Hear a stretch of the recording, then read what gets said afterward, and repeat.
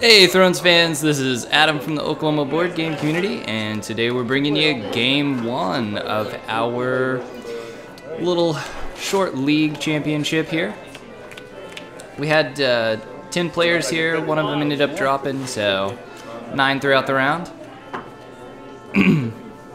And we're looking at Targ, Banner of the Lion on the left, and Greyjoy, Banner of the Rose on the right. So setups, got that done real quick here. We had a little bit of a fast forward skip. So we got a Jorah, a Drogon, a Hound, and an Illyria's Estate, I believe, on the Targ player side. And on Greyjoy, we've gotten a Courtesan of the Rose, and 2 Iron Island Fishmongers, one of the little Arbor Knights, and a Rose Road to give you a little bit of extra gold going forward. And let me see, so we have a Calling the Banners opening up on the Targ player's side, and a Trading with the Pentoshi opener on our Greyjoy player. Reduce, and drop Balon for 4. So starting out, 2 reducers kneel down for Balon to come out at 4 gold. And then plus 3 more, and you lose by 2. I'm like, crap. Bear in the Maiden Fair. And we're gonna play Bear in the Maiden Fair, something I don't see very often, and using it on himself. Bear in the Maiden Fair, of course. Pretty interesting card. To draw 5, I believe, and reorder them. You can place them back on any order you'd like. Basically, you get to control your next turn. Paying 3 for the Great Kraken to come out, giving Balon some stealth, and also giving you the ability to either draw a card or gain a power every time you win an unopposed challenge. And wow, then we're seeing 2 fishing nets come out. That is brutal. Fishing net, of course, preventing you from declaring that card as a defender. Fishing net on the Hound and on Jorah. Wow, what an opener. Greyjoy is rolling. So we start with a reducer on the Lannister side, or Targ side that is. It is the Lannister reducer, so. And using him to reduce and place her Jaime out there with a dupe for 5, very nice. Firing back, making it a nice board state on his end as well. And of course, fishing net does just prevent you from using them as defenders. You still get to attack back into your other opponent with them. So if you go first, make sure to get them used, or. You're marking? No. Spend 3. Alright. And spend another 3 to put Seal of the Hand on Jaime. Alright. That'll be nice. Jaime does not kneel when declared an attacker in a military challenge. Alright. So he'll have both a military and an intrigue challenge if he wants them, plus be able to stand back up again. With Balon, I'm gonna stealth Jaime. So we've got a military challenge coming with Balon, stealthing Jaime, which will really prevent him from opposing this. Glad I put the dupe out. Balon, of course, you cannot declare, well, you can declare a defender, but defenders with lower strength than him do not contribute their strength into a challenge. Well, first for winning by 5. And we see 2 gold come out there, and we see the Hound put to the sword. So the Hound dead right off, going to the dead pile. Because I did unopposed, I can either draw a card or gain a power. Gonna gain a power for unopposed, gonna gain a power for the Great Kraken, and going to gain a renown. So going up 3 all at once and getting the Hound killed. Also with the Hound killed, we do get that fishing net back in hand. So the fishing net can come back out on another character next turn. I expect maybe on to Jaime. Cool. Intrigue challenge comes in, defends it immediately with Jamie. And Jamie stands up with Seal of the Alright, Hand. I'll oppose with the Arbor Knight. I have no reaction to winning. Okay. So we got a military coming in with Jamie. Of course, he does not kneel. And defended with the Arbor Knight and claimed the Arbor Knight. So Jamie gains a renown. Renown only on military. Still valuable renown it is. It's very different. Like, See an intrigue come through on Jorah. It's going to be unopposed, and I'm sure he's wanting to hit that fishing net. He does! He got the fishing net. So we're not seeing it on Jamie next turn. Well, I had not seen this game myself before this, so we'll get that renown and the betrayal token on Jorah. Jorah, once you get those 3 betrayal tokens, he has to go away. He discards himself. So really, he can only gain 2 renown without being discarded. If it was your last renown of the game, meaning you were at 14 and gained the 15th on him as 3rd, I do believe that would cause you to win the game before he would discard. So. Yeah. And then the way they say, the way they have to do the draft for 2-player is you have 8 cards, take 2. All right, we've got a second calling the banners on the Targ player's side, and we had a confiscation come out on Greyjoy's side. Confiscation, of course, took that Seal of the Hand off of Sir Jamie. Calling the banners, just getting him 4 gold for free here. Another 3 once his marshalling starts. 3 gold.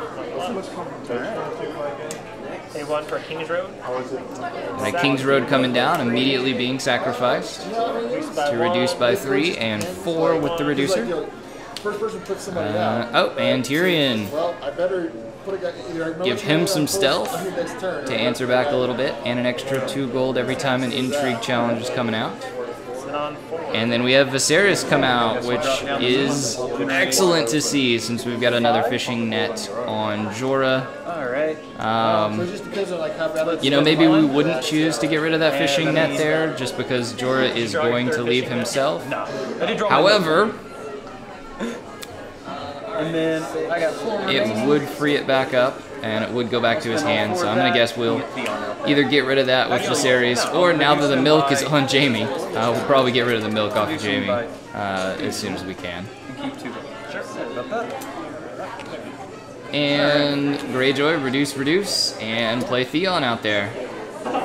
Theon also stealth, a little bit weaker than Asha, but does give him the ability to gain a renown when winning an unopposed challenge. So we had Intrigue coming out, stealthing the Courtesan of the Rose, and stealing Olenna's Informant, putting her in the discard pile. Olenna's Informant, once she enters play, she allows you to name a challenge type and do 2 of them that round. So a very solid card. I've definitely seen it used well out of this Greyjoy deck. Shay's a bit unique as far as playing the Banner of the Rose here, but has used it to strong effect in the past. So we've got a military attack coming in with Jorah, blocked with Theon, and immediately kneeling the dragon to Dracarys down. We'll kill a fishmonger. Dracarys reduces strength by 4, I believe, and it is terminal burn, so meaning it can burn through dupes, etc. No dupes were out there, but Theon will go into the dead pile. It's military, and we'll stealth past old Jamie. Seems like a good idea. So it is unopposed. Only answer the Greyjoy player is going to have here is we're going to have a military stealthing Jamie, getting a unopposed power, triggering the Kraken to draw a card, and tossing a renown out there. Claim? You got any actions for winning? Oh, no actions for claim. We do claim Viserys, and we do get the milk. Alright. Let's swing in for that power challenge. Power, it is unopposed. And now we have a power into an unopposed board. React to with it being unopposed and gain a power. And then... So we get unopposed. Alright. We get a trigger on the Great Kraken to gain a power, and we get 1 from the house. Ample amounts of gold, so 3 power there.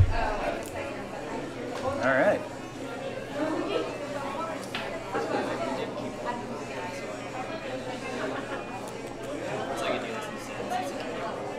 Everybody stands up for dominance. They are playing quick. All right, ready? Summons. All right. I don't even feel like I need to be talking through all this here. I feel like I don't have the time. Hi, fishing net.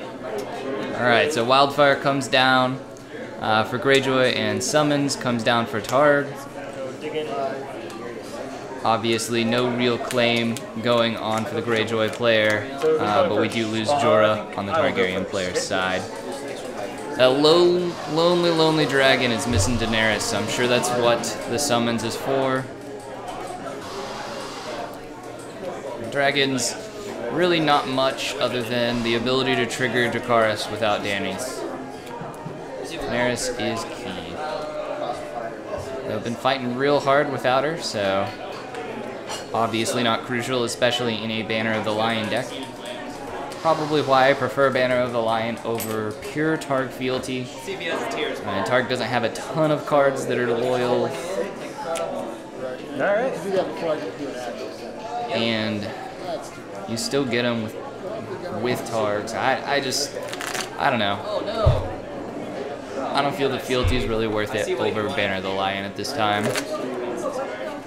Too many strong Lannister cards. Just to give everybody an idea of what kind of cards they're going to see here, this is just pre-Wolves of Winter, so we're actually not going to see any of those cards. It's actually probably why you won't see any Stark in the stream here, or in the videos. I'm sure we'll see them next tournament, but you can tell I'm a little bit behind in commentating videos, so hopefully we'll start cranking them out a little bit faster. We'll spin one. Marshalling here. Drop the fishing net. We do spin one to put that fishing net back down. Fishing net goes on to Jamie. Reduce by one to spin one. Reduce with the fishmonger. And pay one to play a Salty Navigator. Remaining three. Salty Navigator pretty much just your basic chud, but he does add initiative, which to Greyjoy is great. Greyjoy typically wants to go first. Many of their cards trigger only when going first, though we don't have any of that out there now. Not quite enough for Dan. We see a reducer trigger to play a reducer. Reducer with 1 strength, 1 power. And then a Lannister reducer come out there as well. So 1 Targ reducer, 1 Lannister reducer. So I did not manage it, but we did have Greyjoy drop Marjorie as well. Marjorie's solid. Kneel to bump the strength to somebody else by 3. Be nice with Balin here. Hard to get it defended at all. Dual military. We'll stealth Drogon. Yeah. Alright, so Balin comes in, stealthing Drogon for military. The Kraken to get another one. We're gonna get 1 unopposed power. Trigger the Kraken to get another power, and get a renown onto Balin himself. No reaction. Alright. No reaction to winning.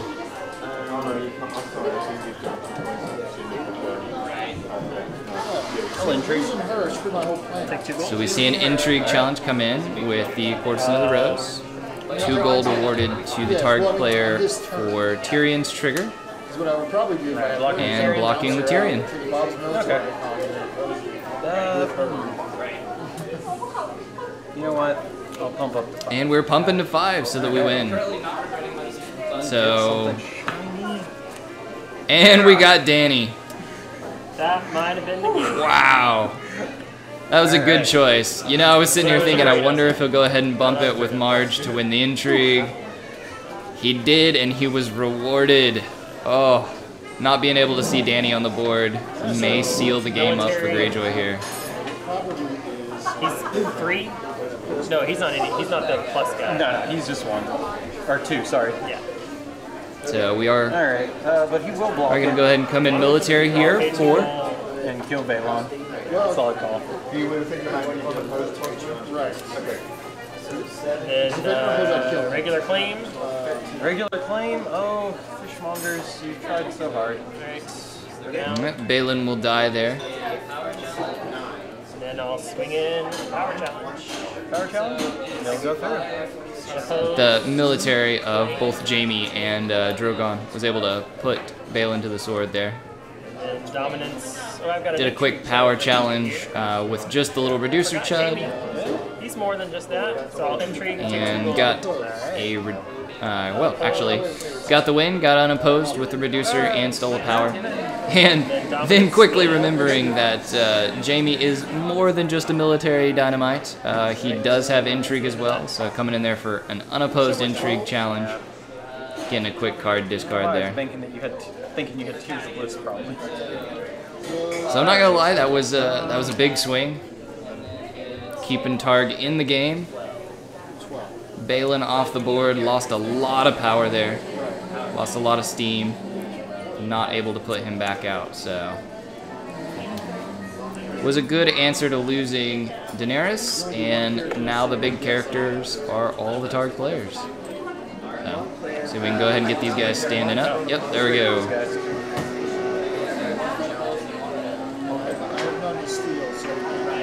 Interestingly enough, all the big characters are Lannister characters.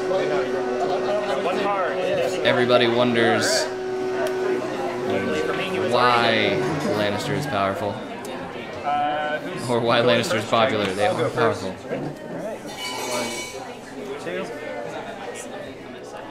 Oof. I saw a little bit of what I think the card draw was there for Greyjoy, just getting to King's Road, which I don't think he really needed. He is holding an Asha, I believe, which he will need. And I assume that's what's coming out right now. There we go, there's Asha.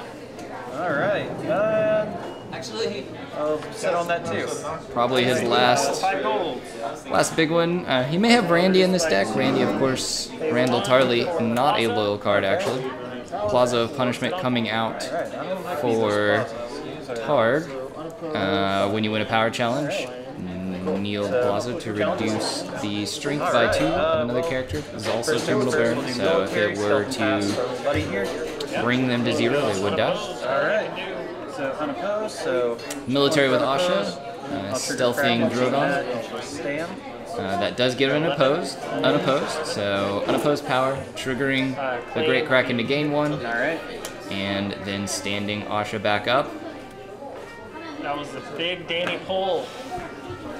Asha, of course, stands every time she wins an unopposed. That's why I believe she's a little bit better than Theon. I like the quick renown grab for Theon, but she's not quite the same. So you'll win that.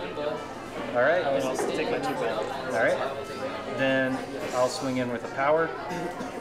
Nothing I can do about it. Alright, so then we have a power challenge come in with Asha after the intrigue challenge that is defended. So very, very excellent getting the intrigue challenge in there, forcing him to oppose with Tyrion, and then getting an unopposed power challenge with Asha. So that'll be unopposed, a power stolen, and a power triggered from the Great Kraken. Military for 9. Military for 9. Should bring him 2 away. We'll block with Salty Navigator, and I'll. Oh, go ahead. Yeah, and I'm gonna pump him by 3 For 5. So military challenge coming in on the Targ player's side of 5, defended with 2, and bumped to 5. Not really sure why the bump, to be honest. Intrigue. Alright, now we'll go through unopposed. 2 golds. Do get an unopposed intrigue challenge here. Good call. Oh, and he's running a Sirio, so I've got Sirio Pharrell. Would have been nice to have. So you're 2 left? Yep. Race to 2. So both of them now sitting at 13. Very likely will be determined by who gets to go first here. So I tend to favor Greyjoy based on that, but we'll see. So we have a Rise of the Kraken coming in. Generate 3. Extra power when winning unopposed, and a Wildfire on the Targ player side. I assume Wildfire was played just for high initiative here. There were other plots left, so just hoping it would be a tie or something of that nature. So we've got an Iron Fleet Scout coming in. When first player, it can be knelt to bump your strength by 2. When second player, only by 1. And then a Milk of the Poppy comes out on Tyrion. This is unfortunate because it was on top. Crown of Gold. Crown of Gold, so Oh. So had not summoned We see Reduce, and Crown of Gold played on It's Asha. gonna matter though. May still not matter, but Game 1. hard to say here. So I think I can block everything now. Opposed. 1 gold left. left. Alright, that's all I got. Alright, And Viserys coming out there again, so can be sacrificed again to no, that Crown of Gold I think won rid it. of something. Looking at the board, trying to decide if that Crown of Gold won it for him. Could we come in with the Courtesan at 2, and then bump it by 3 with Marge, or just come in? So I'm gonna swing in with the power.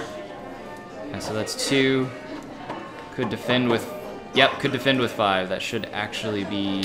I'll just oppose. 2 away, right? Goes with him. Yep. So I win power. Yeah. So it's gonna gain 1, lose 1. Go 14 to 12. Yeah, can't be done. Well, yep, it's going first. Can't get an intrigue still though. Unless you have a trick, I think I got it.